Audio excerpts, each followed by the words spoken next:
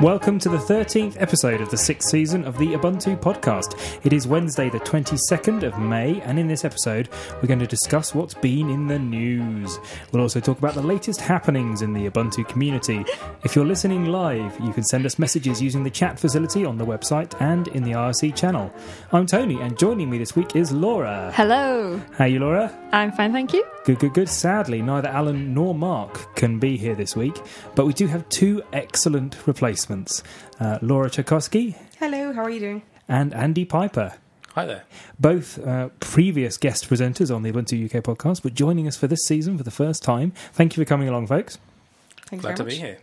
Excellent. Well, we look forward to finding out your views on the news that has happened in the recent days and weeks. Does that rhyme? Ish. Shall we get on with the show? Probably for the best. Okay.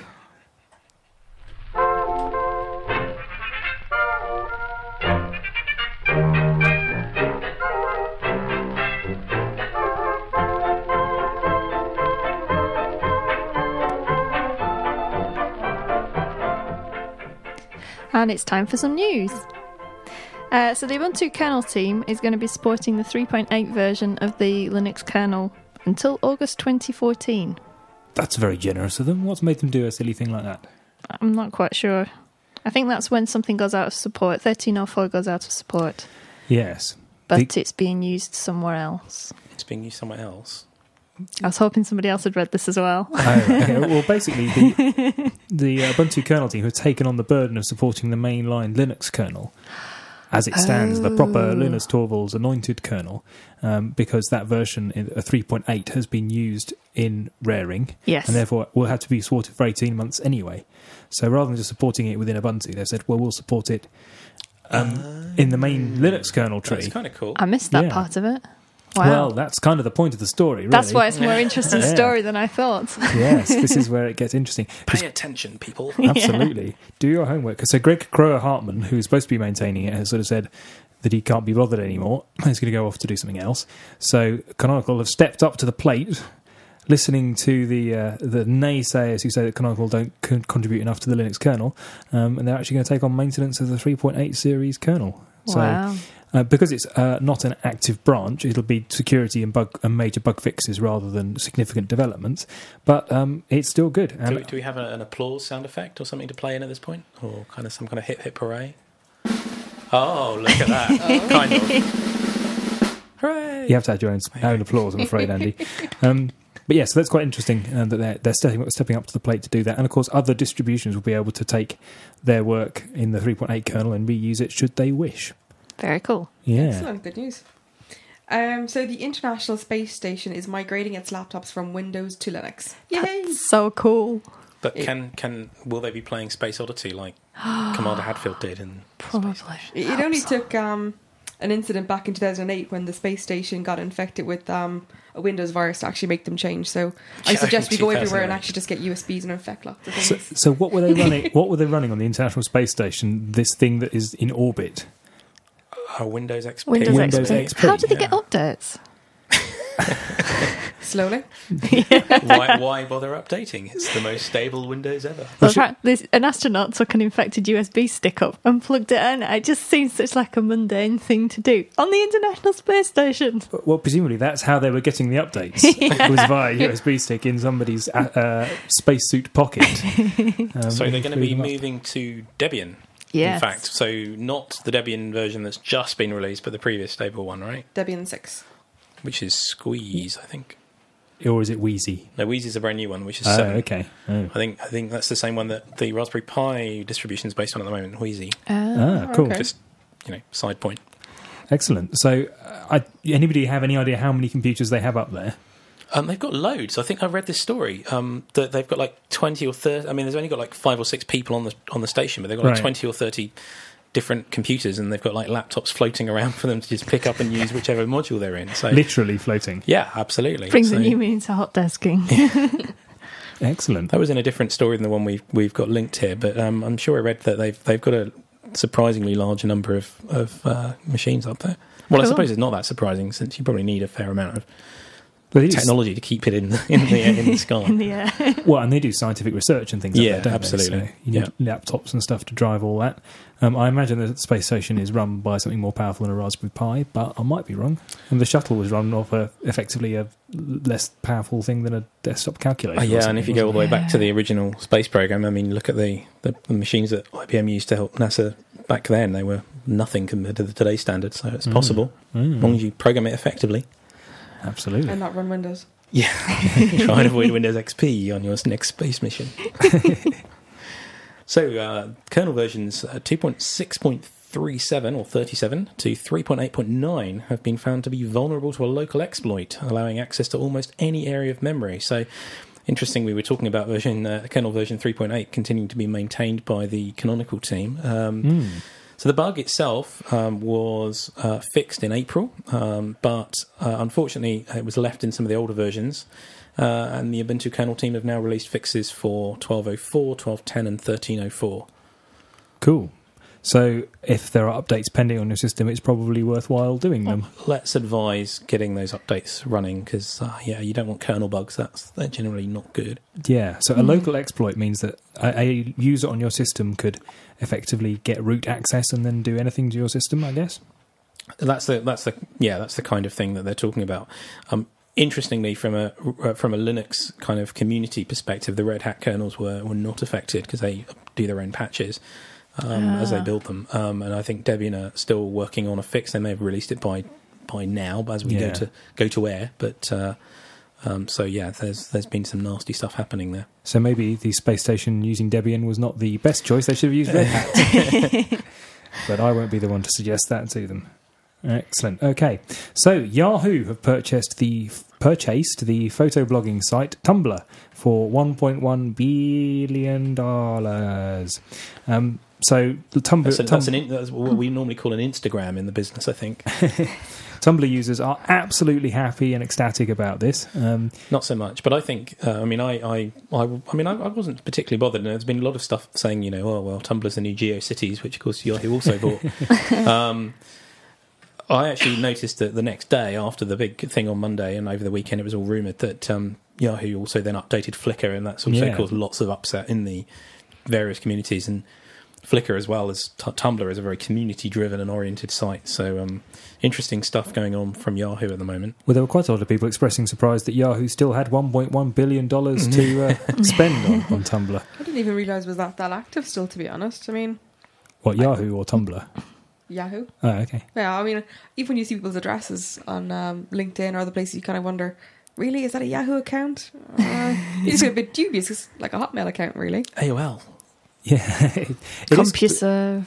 It is quite retro, but as you say, you think of it as the early days of the web. It was a great search engine or search directory. They had directories of websites. Do you remember that? Yes. From 10 plus 15 maybe years ago, but maybe less these days where they just haven't got the market integration. Is that a buzzword to use in this program? It's not just that. Google does. Once upon a time, the web relied on users to help to categorise where all the sites were. And as you say, Yahoo was one of those portals where you could go in and submit URLs and say this belongs to this particular category, food, Mexican or something, whereas now the search and spidering technology is much more effective, that you don't necessarily need quite so much curation. The algorithms have nearly become self-aware, and Skynet is nearly upon us. But no, it's really interesting to see what Marissa Meyer's new goals are for Yahoo now that she's kind of redirecting it. And they've released a lot of nice new mobile apps in the last few months, and they've started to integrate things like their new weather app uses pictures from Flickr of the city you're in or whatever city that it's describing. Cool. So they're I'm not quite sure I'm not sure that they've publicly expressed the vision yet, but certainly this is a really interesting building block, and the idea that lots of young people in particular will use the Tumblr dashboard and gravitate towards Tumblr clearly kind of shows where she's aiming to pick up eyeballs and views. Interesting. I'm a WordPress user, and Matt Mullenweg, the inventor of WordPress and the guy that runs Automatic, which is the company that looks after WordPress, wrote a blog post over the weekend before this had even been officially confirmed. I think over the weekend it was pretty clear that the deal was done. and commented that normally they have maybe 400 to 600 posts per hour imported from the Tumblr blogs. Wow. And they'd gone up to a peak of 72,000 an hour. This is posts, not blogs as a whole, right? So they obviously have to individually grab posts and import them. But I mean, Yahoo are, I guess, a safe pair of hands. They're not an uninspiring necessarily pair of hands. There was a great story I read, which was called "What Happens After Your Company Is Taken Over by Yahoo." Really? Which was, it starts off with everybody, both sides, pat each other on the back and say, "Yes, we really share the vision of each other, and this is all awesome." And within 2 years, when the golden handcuffs come off, the founders have left, and everything's kind of slow to a halt. So. Again, this was old Yahoo, perhaps. I mean, particularly this was describing things like, who remembers sites like Upcoming and Fire Eagle? No, was it Fire Eagle? One of those. No, gosh, I can't remember. There was some location thing, and they also bought. Then obviously they bought Flickr as their kind of major one. Yeah. And the founders from Flickr moved on eventually, and. Now they are revamping it, but it's taken them a long time. Yeah. So do you think this will be the kiss of death for it? Who knows? I mean, they haven't bought it to shut it down. Right, and they Facebook. They both sides patted each other on the back and said, we're going to remain independent, and the team stays the same, and we're not turning purple. And I really liked, there were a couple of things in David Karp, I think is the name of the guy that invented Tumblr, or one of the guys, and he posted that both companies have a punctuation mark in their name, so we're a great match. That's synergy there. Yes. I know these things. I saw a tweet last night from someone called Benedict Evans saying, Yahoo users are like the people who click on banner ads. We know they must exist, but we've never met one. Well, I particularly like that this deal was announced using an animated GIF. Yeah. Which it's the first time I've ever seen a deal announced like that. So we're officially calling them GIFs, are we? Not GIFs. I've always called them GIFs. Always been a GIF. We've all heard that today, have we? The stuff about how you pronounce the word GIF. The original creator insists that they should be called GIFs. Really? Does he? Really? Yes. We should have spelled it with a J. I woke up to a Twitter storm of indignation that the inventor was wrong and the correct pronunciation was GIF. I mean, we all know that GIF's what you clean the hob with. Well, that's spelled with a J. This was, in fact, C. people were saying that this was a European rebrand would be SIF instead. Yeah. Absolutely. Right. Laura. The H has been investigating reports. The H? It's a website. The H Online. The H Online? Oh. That's where Fab was. I've completely missed that. Oh, yeah, okay. That place. I didn't know that's what it's called. Okay, it's been investigating reports that links posted in Skype chats have been accessed by Microsoft after they are sent. I did see the story, actually. Yeah, so you're chatting on Skype chat to somebody, you paste a link in it, which you have to use now they've shut down MSN. And Fab checks out what's in there. No, not Fab. Not Fab Fab. doesn't work from... Fab's not there clicking on every link that comes through on Skype chat. His job is possibly more fulfilling than that. No, basically, if you're chatting on Skype to somebody and you paste a link into them... and it has to be an HTTPS link, I believe. Yes. An extra secure one. Yes. So even if it's an internal URL or something like that... And it potentially contains session information and cookie information, all stuff appended to the URL, which is kind of session related. Yeah, some bot at Microsoft will follow that link. We'll go, there's a link I'm going to follow, and let's see what's at the end of it. And if it has got the session information that Andy was talking about in the URL, it may even be able to get into a protected system. If it's a badly written protected system, but yes. Yes, I agree. But it's not beyond the realms of possibility. It's not actually getting any content from the page. It's doing what they call a head request, which is getting server information back and getting a response from the web server that's serving the web page. And they had a reason for why they did this. They want to own all your data. No, they had a reason that sort of excused it, even whether or not people are happy with that. It was to do with, I don't know, dodgy stuff going over the servers and checking that it wasn't or something, I think. Well, some of the speculation is that it's to do with the smart screen filter that's built into Internet Explorer, which is like a phishing detection thing. Yeah. So they're checking out these websites to see if it's dodgy. Quite how you can do that for the users of Internet Explorer. Yeah. I see. Okay. That minority. And how you can do that if you're not actually getting the page content back, because the headers don't, the head request doesn't tell you anything particularly useful. But nobody really knows, and nobody's particularly made a clear statement, as far as we're aware yet, about what that's all about. Probably find out it was some intern somewhere. Well, like a lot of these things, it's often something that was done with the best intentions, but wasn't necessarily executed in the best way. But yes, so there we go. Execute them. Sorry. That's fine, and that's the end of the news. The Ubuntu podcast needs you. Yes, you. If you hear something that enthralls, exasperates, or elevates you, tweet at UUPC or email podcast@ubuntu-uk.org. You can also talk to us on the telephone, Skype, Facebook, and Google+. Find links to all these places on our website, podcast.ubuntu-uk.org. Please do get in touch. I mean it. Just one message, just to know there's someone out there who cares.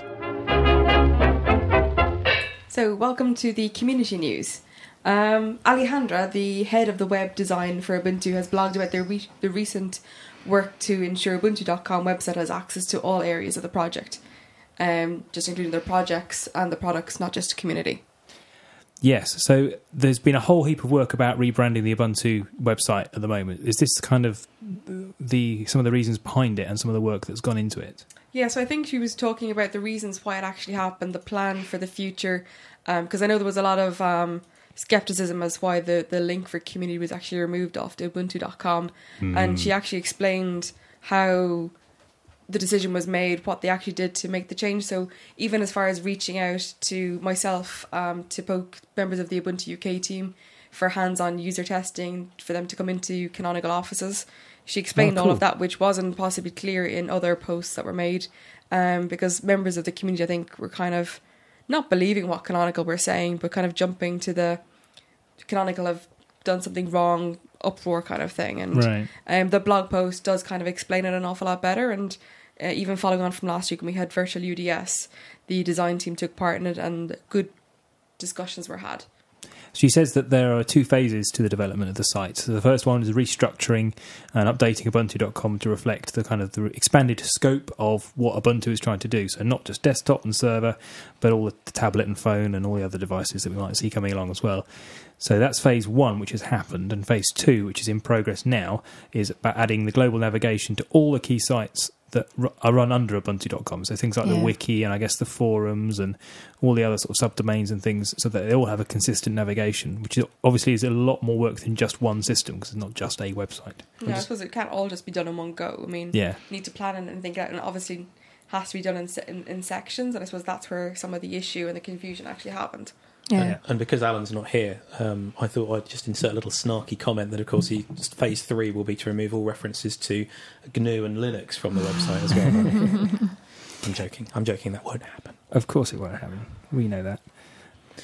Okay, so another piece of community news. Canonical and Dell are running a competition to win a very shiny and lovely Dell XPS 13 Ubuntu Edition Ultrabook, which is their lovely developer edition, super thin Dell laptop. Okay, sounds great. I'd like to enter. What do I have to do? How do you do it? So, if you are travelling in the near future to a couple of countries, Russia or Ukraine, then you just need to take a photo of one of the billboards in those countries advertising Ubuntu. Okay. So it's open to everyone. Who lives in Russia or Ukraine, or is visiting there for business purposes, or even maybe pleasure. And also, I mean, there's some pictures of the posters on billboards in the announcement on frigid.ubuntu.com. There are other prizes other than the laptop. There are also a bundle of articles from the Ubuntu store, including the much prized Ubuntu Messenger bag. Or the third prize being the 100 gigabyte Ubuntu One storage and music streaming for a year. Oh, that's not too bad. Yeah. I particularly want the laptop, but it's probably not worth the plane for Russia. Buy one. Those laptops are really nice. I want one. Okay, fair enough. Well, to be honest, it probably is cheaper to buy one than to fly to Russia or Ukraine, take a prize-winning photograph of a billboard. I don't know what you were talking about, Tony. I'm going to do it tomorrow. Okay. Right. Okay. Well, make sure you come back in time for next week's show, and you can tell us all about it and how it went. Brainstorm, Ubuntu Brainstorm, which we talked about in our first ever episode. First episode. ever first episode. First yes. ever, even. Yes, back in Season 1, Episode 1, we talked about this new fantastic thing called Ubuntu Brainstorm, which is going to allow people to submit really good ideas that would get voted up and marked popular, and they would then maybe appear in an Ubuntu desktop near you at sometime in the future. Well, at the time, desktop, but of course these days it could be any kind of device. That was a future we daren't even envisage back in those dim and distant days. But it's being shut down now. So what happens instead? So nobody has any say or gets to put forward any ideas ever again. You are trolling nicely this evening, aren't you, it's Andy? just, Alan's not here to get sensitive and defend himself. So, But I am. Oh, yeah. You're sitting next to Laura. You still have a canonical employee in the room. Yeah. I'm just out of arm's reach of her at the moment. So, basically, there isn't really a great place for ideas to go, but Ubuntu Brainstorm wasn't working in its current form, which is why they've shut it down. Okay. There were not enough people to police it. There were not enough people to mark duplicate ideas and to merge them. I think I remember Alan doing some of that admin back in the early days anyway, and obviously, a long time has moved in the last 5 years, and people have moved on and lost interest. Plus, ideas weren't getting then absorbed into the Ubuntu development plan. The direction of Ubuntu's changed so much recently that it's kind of, rightly or wrongly, it is much more centrally led in terms of the direction of the project, I think, than perhaps it was 5 years ago. So all things must pass, but not this podcast. We carry on. Ubuntu 6 Brainstorm years. is no more. So the internet's John R. Bacon has published a roundup of what happened at the recent UDS. Okay. What did happen at the recent UDS? Laura, were you involved with UDS? I managed to catch up with 1 or 2 sessions. It was very interesting having it online. They increased the length of the virtual UDS from 2 days to 3 days and increased the length of hours that it actually ran. So I think more people got to get involved. Quite a lot of discussions were had, so including the Ubuntu.com community link was discussed, and lots of plans were made for the coming cycle. Yeah. Were you involved in any of the women's Ubuntu thing? No, unfortunately, Liz and Sherry and a few others were there, but just other commitments meant I couldn't make it. But there does seem the benefit for not actually for missing them means you can actually still catch up with them online because they're all recorded. Ah, brilliant. Well, one of the things that may pique people's interest is that there was interest expressed at a UDS about moving to Chromium as the default browser on Ubuntu. To be honest, personally, I use Chromium as my default browser anyway. So one of the things I noticed, I just upgraded to Raring, and I started playing around with, and I hadn't played, I know that this feature's been there for a while, with the web apps that you can install into Unity, and I don't think that works with Chromium, does it? Is it dependent on a Firefox feature? I don't know. I'm not quite sure how the web apps work. I think they're sandboxed, aren't they? They pop up when you go to a page in Firefox, which is a default. Then it's and it's one of the ones that features it. It says, "Would you like to install this app?" and it pops up into Unity. But I haven't seen it working with Chromium and Chrome. So I'm wondering if that move would entail a load of additional rework on those other things. But I don't know. Okay. One of the things that Jono mentions is that they're trying to get a preview of Ubuntu 8, which is the phablet UI, running on Mir as an optional thing going on there. So it'll be interesting to see the tablet work kind of taking the next step. There are quite a lot of community discussions as well. Jono likes to write about those because I guess that's his job. They were talking about approving loco teams. So the idea is that... not approving loco teams, so there will not be approved loco teams anymore. No. That's correct. Correct. Right. There will be teams, and we've changed the name because I'm on the local council, and that was something that we worked on for the last cycle. We just have a blog post to actually come out with it tomorrow at some point in time. They're all going to be loco teams, and then there will be some that will be verified. Okay. And that just is a short process where we'll just make sure that they're up and running and they are a loco team. But and they won't active. They are active. They won't have to go through the reapproval stage or approval stage every 2 years. So what's the reasoning behind that change? A lot of people found it kind of disheartening if they weren't an approved team anymore. If they had gone through the approval process and, 2 years later, if they come to the local council and shown that they possibly weren't as active as they were 2 years ago, or, sometimes just people go through different phases of a team. It may not be running events, or it might be just activity on the mailing list. And certain people found that kind of disheartening to hear they weren't an approved logo team. So it was just, I think it's just a word, it's a terminology. There still are loco teams, but sometimes a word can actually mean more than what it is to some people.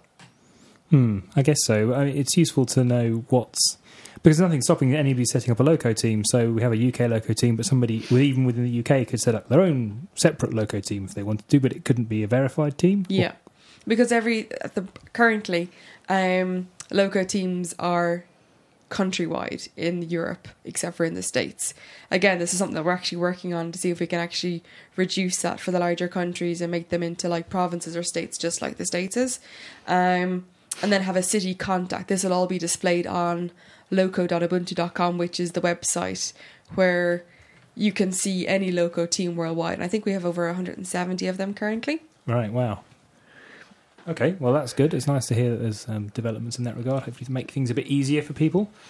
What's the next story? Andy? The next story is that they have announced now that the Ubuntu SDK, which is the single SDK, which is going to be the one targeting all devices, including the phones and tablets, is hopefully going to be ready by October time. So around about the time that Saucy Salamander, I've got it right, haven't I? The next version of Ubuntu comes out. 13.10. Bless you, Laura. So the idea here is that this is going to be an all-in-one SDK which lets you write Qt applications with QML as the markup language for the user interface, and it will seamlessly scale to any kind of device and look amazing. So this isn't just for the mobile apps, the phones. This is tablets and potentially pop-up big PCs as well? I mean, that's what I understood from the interview a couple of episodes ago, right? With I remember it well. I remember it well as well. I remember listening to it. So there's going to be this way of approaching app development targeting the Ubuntu platform. So the beta version of the SDK is due for release in July, and there's going to be some new widgets in there. So things like menus for sharing content with social networks and text search boxes and lots of other nice bits and pieces. And then by October, hopefully, it will be baked so that people can start to build their cool apps for the for all the platforms, but also the Ubuntu Touch platform. Excellent stuff. Shall we have some events then? Yes, tell us about events, Laura. So first up, we've got Random Hacks of Kindness in Southampton on the 1st and 2nd of June. Okay, so this was the kind of socially aware... we interviewed Dirk Gorison from the project earlier this season, I think, or maybe the end of last season. Yeah. So a kind of socially aware hackathon where you get together and make something that will hopefully make the world slightly better for people in a kind way. So, 1st and 2nd of June in Southampton. And we've got OrgCon on the 8th of June, and it will include some discussion about the Snoopers Charter and the right to be offensive online. So that's the Open Rights Group conference. Yeah. Excellent. A worthwhile talk. Now, the next thing is something called Hack and Talk. I don't know. Is there anybody who could tell us about what that might involve? So that's my little conference that I've kind of set up here in the UK. Rather than going to an event once a year, I'm trying to actually run an event every 3 to 4 months, a small on-conference style of event. I ran one in March and I'm running another one in June. And it's just a case where people can come along, give a short talk or demonstrate something that they're working on. There's loads of space to actually work on projects. It's in the Google campus in London. We had about 40 people the last time in March, and we had varying topics from how you document a free and open source event to education and how to use open source in education. It's not Ubuntu related, it's non-distro specific, it's non-language specific, so it is open to anybody, and it would encourage people to actually come along. It is limited to 70 people, that's the only thing, just for space and to make sure everybody has enough space to actually sprawl out and work on their projects if needed. Brilliant. And this is the second one that you've done? It's the second one. I just came up with the idea just to have an event that reoccurs, and at the same time, if you want to learn about something and you're reading a blog post, it may not be clear, but if you see somebody demonstrate an application or a tool, then people will actually get more involved. And I know Alan Bell actually helped a user just hands-on how to use the HUD, which was quite which was the idea of the whole thing, is that if people can see people using the same tool that they've read about, they actually will get more involved. Yeah. Okay, cool. And that's the 29th of June. Yeah. Okay, and Young Rewired State. Yes. Andy, you want to tell us about Yes, this? I took part in Young Rewired State That's easy last for you to year. say. It is. Now that happens in the middle of the summer holidays for children. So it's aimed at young people, I believe aged between 8 and 18. And it happens across the UK. They spend a week, or Monday to Thursday, working in centres around the UK with both people in the IT industry, the computer industry, and others who are prepared to mentor them and work with them. And the idea is that they get to hack on open data, which is government and other data, Cool. and build prototype websites and cool apps. And then on the Friday, everybody converges on Birmingham and stays overnight. And then they show on Saturday and Sunday, they show their apps and get judged and stuff. So it's a really nice way for young people to learn about technology. It's not just open source, so that you can choose what platform you want to use. But it's a really good event to get involved in. And if you've got youngsters in that age group, then there's lots of information on youngrewiredstate.org. Brilliant. Well, thank you for that, Andy.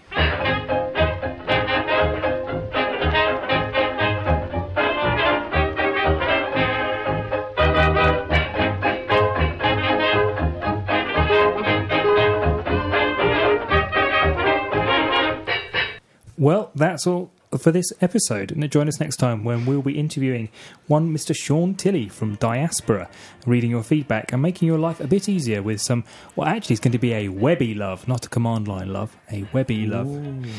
Well, thank you very much indeed for coming along, Andy and Laura. Do you fancy coming along for the next episode? Why not? That sounds like I think we fun. can stay. I think Mark and Alan will still be wandering around somewhere, so I think we can Do manage that. I have to grow my hair like Mark? yes, you've got 1 week. Okay. See you next time. Bye-bye. Bye.